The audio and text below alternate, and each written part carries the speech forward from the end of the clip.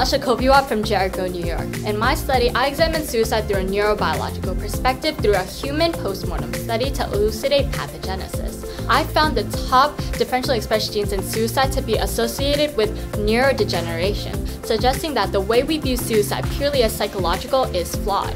My study had significant clinical applications as I identified Claudin 5 as a biomarker for suicide, generated risk loci for therapeutic targets, and new treatment modalities, which truly have the potential to catalyze suicide prevention efforts. The recipient of the Gordon E. Moore Award for Positive Outcomes for Future Generations. From Jericho, New York, Natasha Kulviwat.